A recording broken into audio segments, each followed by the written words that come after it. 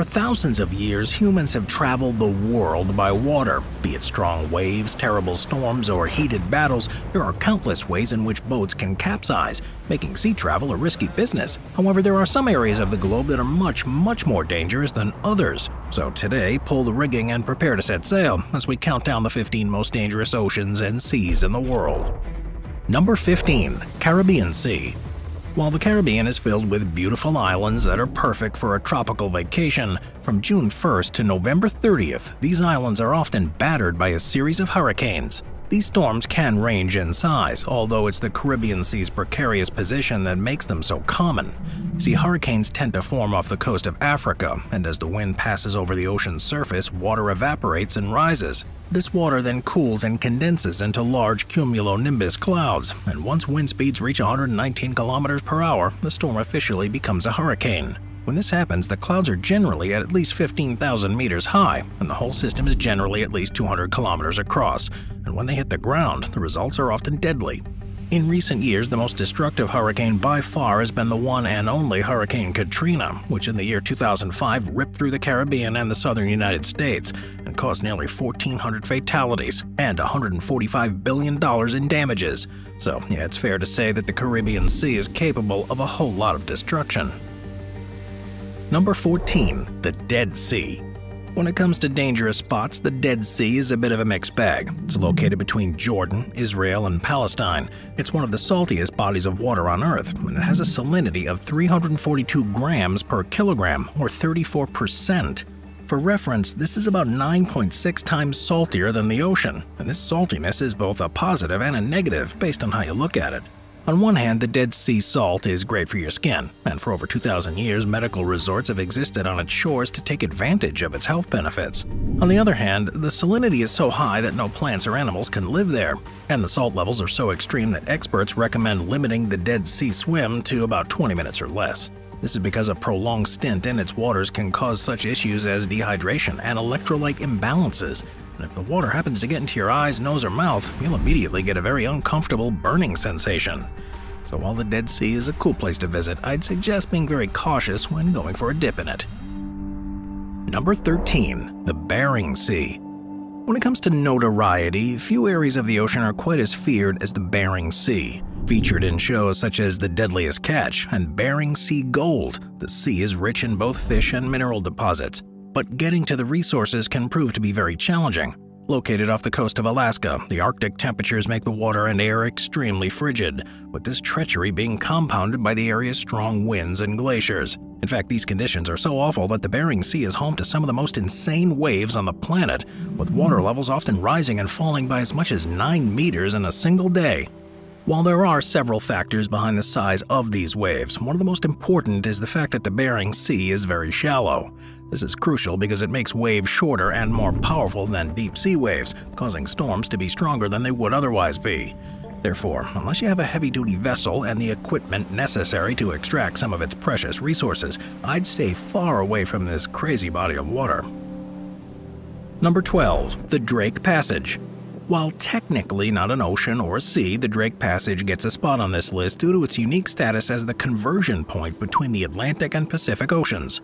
First traversed by the Spanish navigator Francisco de Hoces, in the English world, the passage has been named after Sir Francis Drake, due to the fact that he passed through this area during his circumnavigation of the globe, although today this body of water is best known for its dodgy conditions.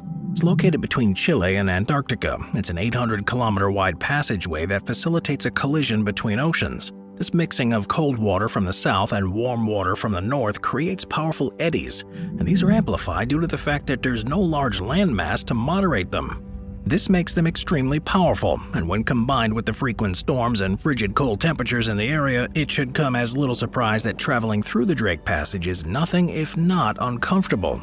Yet, despite this fact, the conditions have caused many to nickname it the Drake Shake. Those who go on ships with lots of stabilizers often had such a good experience that they nicknamed the passage the Drake Lake. So, while the area is rather stormy, with the right boat you can have relatively smooth sailing. Number 11. The Pacific Ocean. If its name is any indication, the Pacific Ocean should be pretty safe. After all, the name Pacific is derived from the word peace, with its name being given to this body of water due to the fact that it rarely gets stormy. However, while the Pacific may look calm and peaceful, that doesn't mean that dangers don't lurk within. First and foremost, the western half of the Pacific is a risky place to swim due to the sheer numbers of venomous species. Known for being home to its fair share of jellyfish and sharks, these areas are generally filled with coral reefs. This is not only a hazard to poorly trained divers, but also to sailors, as the reef can easily cause a ship to capsize if not navigated properly. The Pacific Ocean is also home to much of the Ring of Fire, which is a 40,000-kilometer-long horseshoe filled with volcanoes that can blow at a moment's notice and cause massive tsunamis that periodically hammer East and Southeast Asia. If that wasn't bad enough, even the sheer size of the Pacific is enough to make it a danger zone, as the fact that it's a staggering 20,000 kilometers long make navigating this waterway a serious danger for even the most experienced of sailors. So, while the Pacific Ocean may seem peaceful at first, it's anything but. Number 10. The Baltic Sea. While the Baltic Sea may be a relatively safe thing in terms of both the amount of storms and geopolitical location, it earns a spot on this list because of its status as an extremely dirty body of water. You see, after World War II, an agreement was made that allowed Britain and the Soviet Union to dump around 65,000 tons of Germany's chemical weapons stockpile into the Baltic Sea. While this was seen as a relatively safe endeavor at the time, it turns out that the shells and drums full of hazardous waste weren't sealed all that well, causing some of the chemicals to leak. In fact, about 10 years ago, researchers at Poland's Military University of Technology found traces of mustard gas on the seabed, just a few hundred meters off the Polish coast, and unsurprisingly, this is a massive safety hazard. After all, if the mustard gas had come from this underwater stockpile, then this would mean that the chemicals were doing some serious damage. And if they had not and come from an unknown chemical stockpile, then it may be the case that there's far more pollution in the Baltic Sea than historians believe there to be. In either case, the situation does not look all that great, and as a result, many believe that unless this waste is addressed, the whole sea may just be a ticking time bomb. Number 9. The North Sea. While the UK, Denmark, and Norway are all first world countries with a very high standard of living, the sailors who are forced to go between these countries via the North Sea have a much more miserable existence than the average citizen. On one hand, the North Sea is a treasure trove filled with fish and oil. It's a lucrative place to do business, although these benefits are offset by its extremely dangerous waters. Known for its insanely high waves, strong currents, and forceful winds, many shipwrecks have occurred within it. Given that the average water temperature is as low as 6 degrees Celsius in the winter, it just barely remains unfrozen, making it a frigid place to sail over during the colder months. While all of these factors may make the North Sea sound like something out of a nightmare, there are some interesting factors that make it as treacherous as it is. One of the most important is the fact that it receives a lot of prevailing westerly winds from the northwest European shelf, creating an intense cyclone circulation pattern that whips up bad weather and encourages storm surges. If that wasn't bad enough, atmospheric influences from the northern Atlantic increase wind speeds, while the sea's shallow topography encourages its strong currents and waves. So I think you'd agree, the North Sea would not be the best place to go cruising through. Number 8. The South China Sea. The South China Sea is an area that's heavily contested by many Southeast Asian countries, as China, Brunei, Indonesia, Malaysia, the Philippines, Taiwan, and Vietnam all have claims to it. This has made this body of water quite volatile, although it's dangerous in more ways than one. On a surface level, China's activities in the South China Sea make it a hotbed for tensions. You see, China desperately wants to control all of the fish, oil, and shipping lanes that are found in this area, and in order to do so, China's begun to build militarized man-made islands. These effectively extend China's maritime borders, allowing them to make claims to areas within these islands' coastlines, and then strong-arm other countries into accepting these claims. Unsurprisingly, this militarization allows China to threaten foreign ships, and to date various incidents have happened with vessels that try to contest China's dominance. Beyond the geopolitical and military threats, the South China Sea is also dangerous due to its geography. You see, a large portion of its southeast is filled with low islands, keys, sunken reefs, and atolls that threaten the safety of those sailing there. Known as the dangerous ground, the area is poorly charted, and even today maps will often have conflicting reports of what is and isn't located there. As a result, given the situation in the area, I'd suggest staying away from the South China Sea unless it's absolutely necessary. Number 7. The Southern Ocean.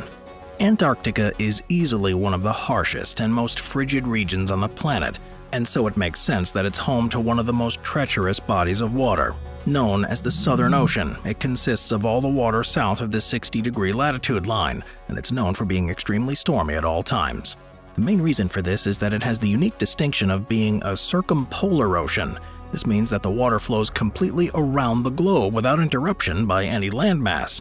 And this is important because this lack of land means there's nothing to break up the water or provide friction. This can be a problem because it allows massive waves and currents to swell without anything to stop them. These conditions are near a constant thing too, and so it makes sense that scientists have made efforts to better understand this circumpolar phenomenon. For example, in a collaboration between Met Ocean Solutions and the New Zealand Defence Force, scientists have deployed a massive high-tech buoy that can collect and analyze data about the waves. This is important because the violent winds and monstrous waves exchange carbon, nutrients, and heat in a cycle, and since this impacts our climate, understanding this dynamic will allow us to better comprehend how our planet's temperature regulation works. So while the Southern Ocean is quite dangerous, better understanding it will be of great help to the scientific community. Number 6. Sea of Marmara.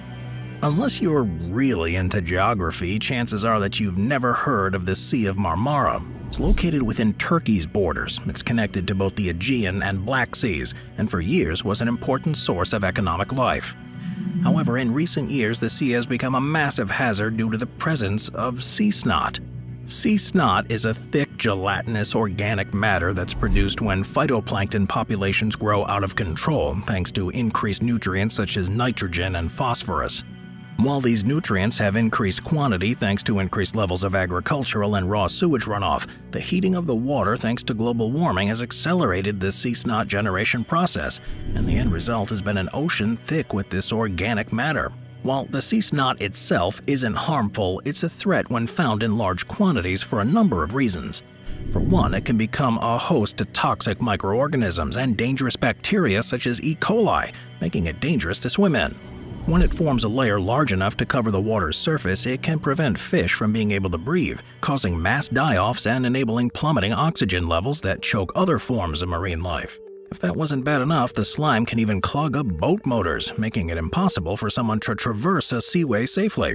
So, therefore, unless Turkey undertakes some serious cleanup efforts, the Sea of Marmara will likely be quite toxic for the foreseeable future. Number 5. The Sea of Azov. The war between Russia and Ukraine has been nothing if not intense, and the body of water that has perhaps seen the most action during the conflict has been the Sea of Azov. Bordering both Russia and Ukraine, the sea has been a point of contention for years, and while Russia's invasion of Ukraine has more or less been a resounding failure, one of their few victories thus far has been their ability to turn the Sea of Azov into an inland sea. This is because major coastal cities along the Sea of Azov, such as Mariupol, Berdyansk, and Kerch, all controlled by Russia, and this has allowed Russia to make full use of the sea to supply Crimea. Unsurprisingly, Ukraine has been actively trying to hinder Russian operations in the area, and while several attacks have been carried out, the most famous came on October 8th of 2022. That's because it was on this date that a major explosion occurred on a bridge, causing 2 lanes of the Crimea-bound road segment to collapse, severely damaging the railway section and causing several oil tanker wagons on the rail section to catch fire. While no one has claimed responsibility for the attacks, many believe that Ukrainian forces were behind it, although alternate theories such as the accidental detonation of a bomb has also been put forward. However, no matter what the truth of the matter is, I think it's fair to say that the Sea of Azov is not the most friendly place to set sail for the time being. Number 4. The Black Sea. While Russia has fully surrounded the Sea of Azov as a result of their invasion of Ukraine, one area that's still under contention is the Black Sea.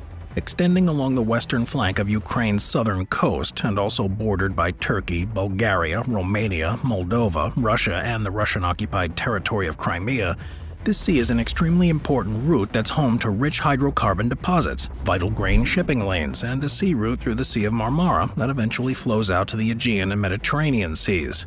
Unsurprisingly, this has put it at center stage in the war between Russia and Ukraine, as coordinated efforts between Russia and their ally Turkey have resulted in the sea more or less being blocked off to NATO forces. More specifically, Russia maintains a very large fleet in the region, and at the beginning of the war, Turkey blocked off entry into the area so any new battleships would not be able to come in and support Ukraine.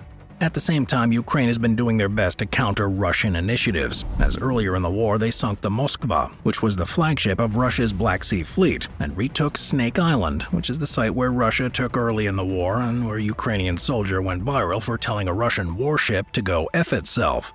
In any case, it goes without saying that this sea is rife with tensions, and so unless you want to be caught in the middle, I'd suggest staying far away from the Black Sea for the foreseeable future.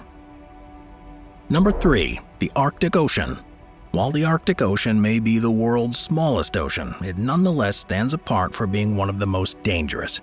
First and foremost, its cold temperatures and tendency to freeze over in the winter is killer, as its frigid frost not only makes travel difficult, but also has frozen ships so badly that they're completely crushed as they wait out the winter. The Arctic Ocean is also dotted with many large and small islands, and for an inexperienced navigator, this can make it difficult to get from one place to another. Unfortunately, these are threats that the annals of history have covered all too well. After all, the Arctic Ocean is home to the Northwest Passage. This is an area of the Arctic Ocean that connects the Pacific and Atlantic, and since the late 1400s there have been attempts to cross it. While the first tries at it were unsuccessful, in 1906, Norwegian explorer Roald Amundsen and his crew became the first to cross the Northwest Passage entirely by sea. However, due to its frozen winter waters, crossing it has generally proved unfeasible until recently. That's because climate change and warming temperatures has caused Arctic sea ice to melt, and in the summer of 2007 the entire route was ice-free for the first time in recorded history. As a result, interest in the Northwest Passage and the Arctic Ocean has increased significantly. However, it also may cause a massive geopolitical contest. This is because while Canada claims the passage as its own, since it entirely passes through its territory, the United States claims the area is in international waters. However, only time will tell who will win the battle to monopolize on the passage. Number 2. The Mediterranean Sea. When you think of dangerous waterways, the Mediterranean is probably not what comes to mind. After all, it's home to beautiful seaside countries such as Portugal, Italy, Greece, and Spain. And in most people's minds, the beautiful coasts and incredible beaches in these areas make the sea look anything but dangerous. However, it turns out that both the geographic and geopolitical situation in the Mediterranean makes it a very risky waterway. In a geographic sense, the Mediterranean is both blessed and cursed by the fact that it's an enclosed sea. This is because while this enclosed nature has been of benefit to many countries within it geopolitically, it's also created a situation where there's far less space for waves to dissipate. This leads to waves being shorter and steeper than would be elsewhere, which during a storm can break ships in half. The Mediterranean is also subject to the Mistral, which is a wind current in southern France that often produces gusts of up to 185 kilometers an hour. And if you get caught in it, there's a pretty strong chance you won't make it out alive. To top this off, in a geopolitical sense, the Mediterranean is also home to one of the most exploitative refugee operations in the world. More specifically, conflict has driven migrants from North Africa and the Middle East to flee their homelands, and due to their location, a trip across the Med to Europe is often quite sensible. However, the captains of these ships are often heartless profiteers who suck out all the life savings of their desperate victims in order to have them pay for passage on rubber dinghies and poorly constructed boats. When combined with the bad weather, this has in turn made the Mediterranean the world's deadliest sea crossing. After all, between 2014 and 2019, nearly 20,000 men, women, and children drowned in the Med. And even in 2022, about 100 migrants died per month while making the risky voyage. So while the Mediterranean may seem benign, it's anything but. Number 1. The Indian Ocean. While many oceans are dangerous due to climatic conditions, the Indian Ocean has the unfortunate status of being a problematic place in terms of both geography and geopolitics. Situated in the vast areas between India, Africa, and Southeast Asia, the Indian Ocean is absolutely massive, and it gets a spot on this list for a number of reasons. On one hand, its warm temperatures make it susceptible to storms like monsoons, tsunamis, and cyclones, making it quite dangerous to live along its coasts. Perhaps the best example of this danger came not too long ago, as in 2004 there was a tsunami so devastating it caused 30-meter-high waves that killed approximately 230,000 people in 14 different countries, while causing an estimated $13 billion in damages. However, beyond the bad weather, the Indian Ocean is also infamous for being home to the Gulf of Aden, consisting of the coastlines of Djibouti, Somalia, and Yemen. It's necessary to pass through it to use the Suez Canal, while the recent civil war in Yemen has made the Gulf a volatile battleground between Saudi Arabian and Iranian forces.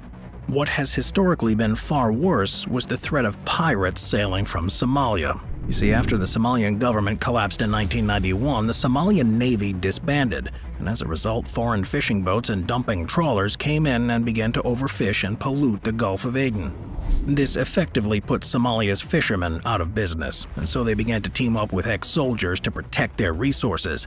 This eventually evolved into full-out raids against foreign ships, and their operations became so complex that a system of funding from local investors on the mainland came into play to support larger and larger raids. Using small and speedy boats and armed with AK-47s, the pirates became a constant threat in the area, and from 2010 to 2015 about 60 pirate attacks happened every year.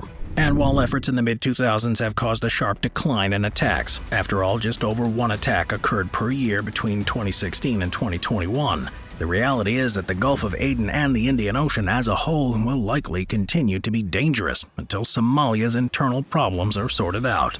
I'll see you next time. Watch our Waves playlist for more top 15 videos about massive waves. Sit back, relax, and binge watch all of our best wave videos.